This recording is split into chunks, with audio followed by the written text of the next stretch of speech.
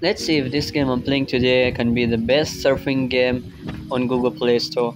Today is day 11 and this is day 11 of reviewing 100 games in 100 days. This game actually feels like I'm not playing it. I'm tapping the screen. Okay, alright, that was just introduction to the game. The game has actually just started right now. And it's pretty basic, but you can use one hand, you can even play it with one hand, you can use it with two hands. But wait for the suspense. When you look at its home screen, it has a lot of customization options, and this is still the tutorial. I didn't know up to yet, but this is right now the tutorial. It's it's a fresh surfing game, and it's like different from other typical games. If you want to try out something new, and if you're a person who likes trying out something new all the time, you can try this game out. I'm pretty much enjoying it right now. The good thing about it is there are a lot of controls. Let's see how we can do. Okay, stage 5, okay, stage 6, okay, let's go up, and it's not going up. Alright, okay, I managed it. Okay, let's go down. Alright, speed. New to this series, I'm recording 100 games in 100 days to find out which game is the best.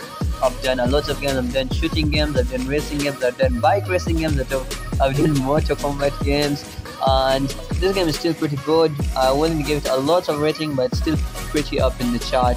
And I think only one game right now has got a 10 out of 10 rating. If you want to see it, you can go to my channel and see the video. It's for Alto's Adventure, and I'll give you the reason why I give it a 10 out of 10 rating. I'll put the link in the description.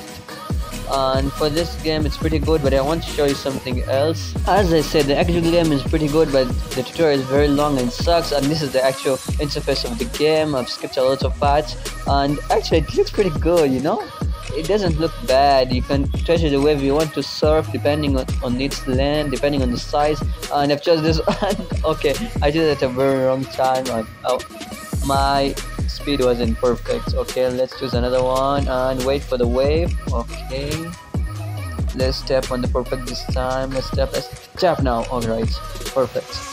Now, as I was saying, but without the tutorial, it's pretty hard to play, and I'm not understanding how to play this game, but it's a pretty good game. I'll give it a 7.5 out of 10 on the scoreboard, and that's pretty much it for this game. It's a short video. Make sure I see you in the next video.